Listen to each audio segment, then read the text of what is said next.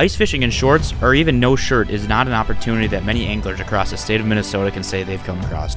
Unfortunately, this year Minnesota has had a very warm winter. So what do you do when you can't find ice around home? Well, I'll tell you one answer. You head north to Lake of the Woods. And in today's episode, you're going to see me, my dad, and my little brother head up to Lake of the Woods for the next 4 days. With sunny skies and the temps nearing 50 degrees, there was no doubt that the fish were active.